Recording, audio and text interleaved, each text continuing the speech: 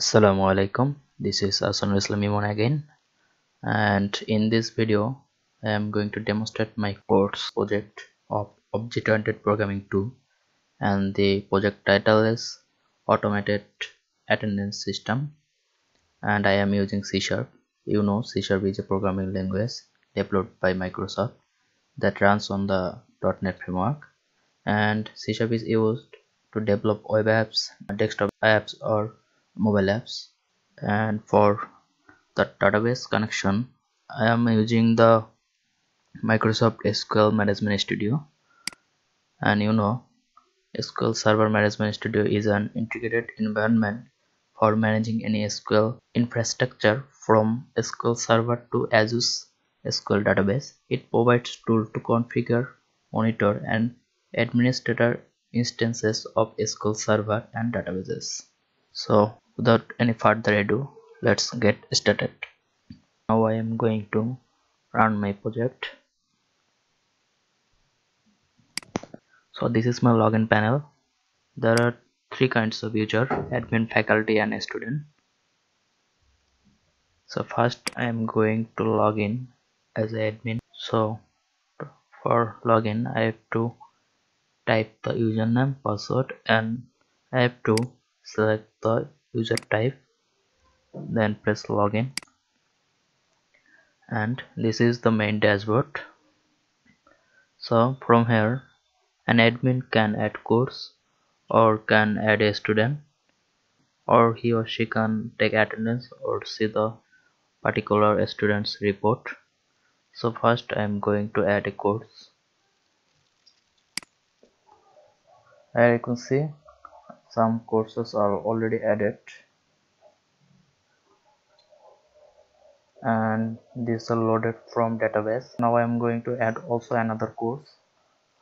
So to do that I have to first type the course code. Suppose I am going to type, for example, CSC 20014, then the course name. Suppose I am going to take the course CVPR, Computer Vision Pattern and Recognition. Then the section I'm going to take section A, and then if I press insert, here is message showing insertion done, and here the course is added. And I can also update any course.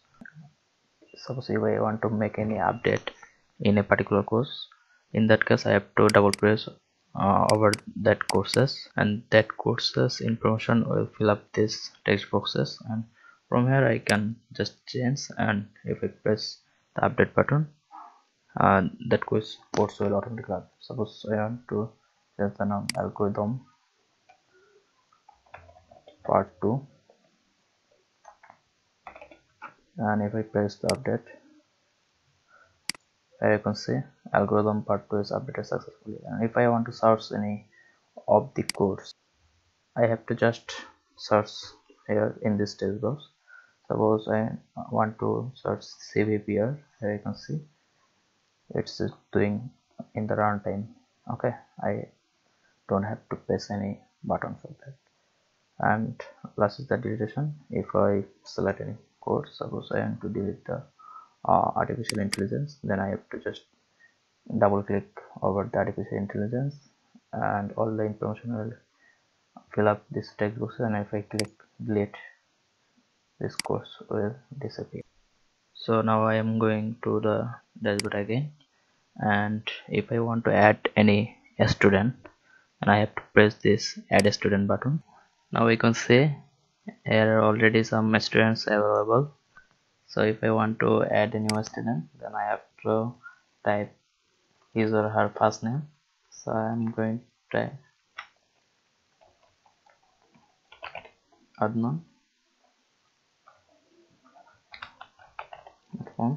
Then I am going to choose his course. Suppose object-oriented programming 2. Then section I. If I press the button add, you can see this message. So here's added with the ID. You can see this.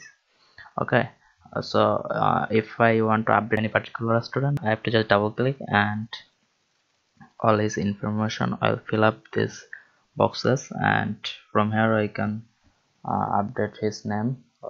Suppose MD advanced name. Then if I press update, you can see update successfully and his name changed. And same for delete, I have to double click over the student, and all information will fill up these boxes. And if I press delete, you can see delete successfully and the Islam gone. And if I want to search any student, I have to just search here like Arsenal is. You can see I don't have to press any button. So I'm going back to the dashboard, and you can also take attendance, but I prefer not to take admin to take attendance or view any report. So I'm going to log in as faculty. So I'm typing the username of faculty, and I have to type the password, and I have to select the user type. Sorry, maybe,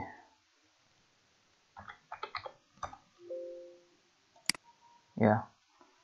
So I am now logged in as a faculty. So if I want to take attendance, I have to click take attendance, and this page will appear. To take attendance, as this is a automated taking attendance system, so we're using a barcode to PC server scanner, which is connected through Wi-Fi, and it has also a Android version. So I have already installed that Android apps in my Android phone, and if I scan through my Android phone my varsity ID, after scanning my ID number will appear here, and attendance will taken automatically.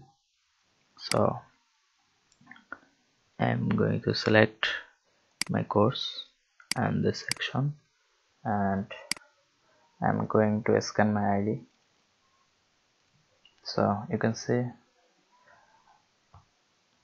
attendance is taken out. Actually this is so fast, our scanner is so fast that we can see our ID after that.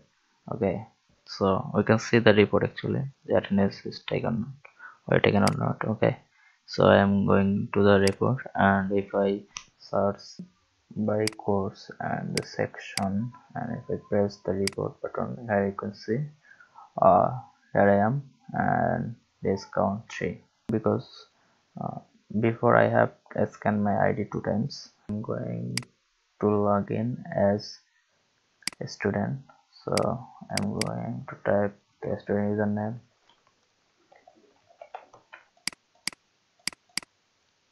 Sorry,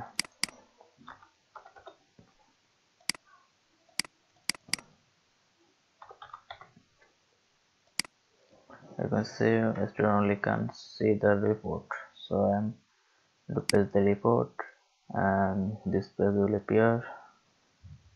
So I want to select my course and the section, and if I paste the report, and all reports are available. And if I want to export this report as a Excel file, that also I can do. So if I press in the export button, I can see it is taking me to the file directory, and I can save this report actually.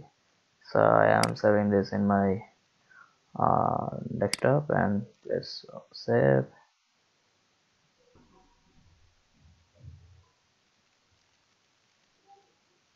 So you can see here is the report, and discount 312.